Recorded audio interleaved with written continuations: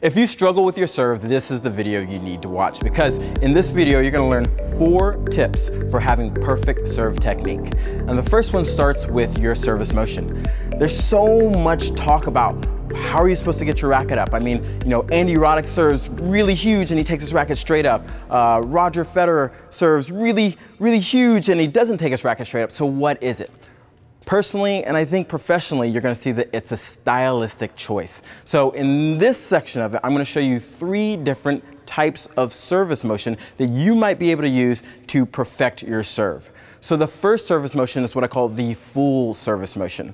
And what I mean by full is that, like you see Roger Federer or Pete Sampras, you see the entire long motion. You see them always really working with this nice full motion to get their racket into trophy position. Whatever you're doing, you're trying to really focus on getting the racket to your trophy position. So it really doesn't matter what type of motion, it just has to fit your style.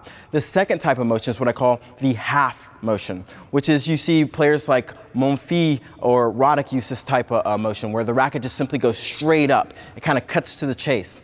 And finally, the third motion is what I call the hold down. Players like Verdasco use a motion where they keep the racket head down longer to really help accelerate the racket up.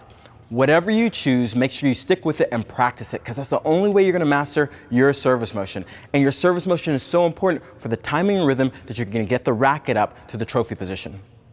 Now that you know the 3 main types of swing path, how to move your body and how to move the racket, and really, as Kevin pointed out, it's a stylistic thing. We're going to talk about rhythm, which is really critical to your success in developing a more perfect service motion. And just like Kevin, I'm going to go over 3 different types of rhythm. And the most important part is fitting the rhythm to your swing path so that it flows smoothly and has good timing to it. And there's kind of a musical element to this. And on one end of the spectrum, we have a player like Djokovic or Bryan also, very quick rhythm. They both have a relatively abbreviated take back with the racket and then immediately go up towards contact. And so there's the perception that they're actually hitting the ball while their toss is still on the way up. And so I would call this a 1-2 count, 1-1002. And so as they put the toss up, they're immediately going back into their trophy pose, and immediately from their trophy pose going right up to the point of contact. So that timing looks something like this, and I would count it like this. I like using 1-1000, 1-1002. So 1-1000 is the initiation of the movement, of the motion, and 2 is contact. So this is relatively quick, 1-1002. And so it's very quick motion, 1-1002.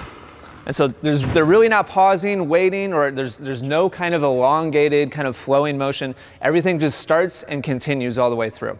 On the other far end of the spectrum is a player that I would probably use Sharapova as the example. Very long, very flowing, and very high toss. And that's really key here, is you need to match your toss with the rhythm that you use. And there's a little bit of chicken and the egg here. You know, what came first, the really high toss or the really elongated, slow, smooth motion? And frankly, I don't think I have like the perfect answer to that. But what's important for you is that you consciously choose. And so Sharapova has a very high toss, very slow, kind of deliberate motion with their hands coming down and then going up into a trophy pose. Halfway in between, I think, is really kind of a sweet spot. Kevin talked about Sampras, he talked about Federer. I put them both in that category, and I like a 3 count for that serve. 1-1000 is the initiation of the movement, 2-1000 is trophy pose, and 3 is contact. So that looks more like this, 1-1000, 2-1000, 3. And so again, the toss height has to match the service motion.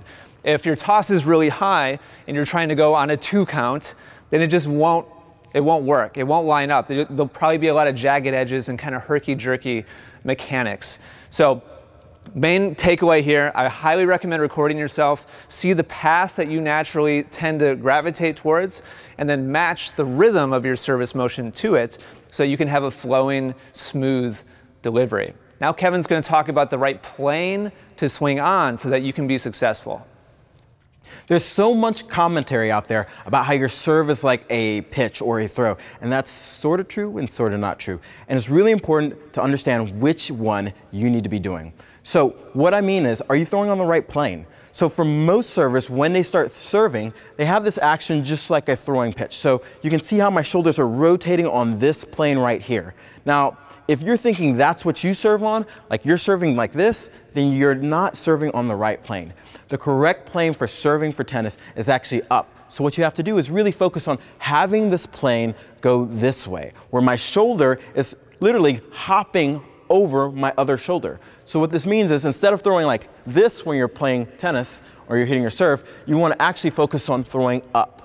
That's the arm motion or the shoulder motion you need to have. So what this looks like when you're serving with the racket in your hand is going from serving into the court like this, which a lot of players find themselves doing, to actually focusing on getting where your shoulder is going to go over the opposite shoulder. This gives you the greatest range and the fullest range for your serve. If you look at any top professional player, you're going to see how when they go up to serve, they're really focusing on stretching and opening their chest so their chest is slightly focused on facing up and having the shoulder come over the opposite shoulder. So really make sure, an easy way to go out and practice this is to focus on throwing up with the ball and then going out and throwing with your serve. Now that you've got your swing path down, your rhythm, and you're swinging on the right plane, let's talk about creating more racket head speed, which everybody obviously wants. So this is all about creating snap with the racket, but not in the way that a lot of players assume, with using the wrist and hinging forwards with the racket head. It's actually generated by using a combination of shoulder and forearm to release the racket head and snap it towards the ball.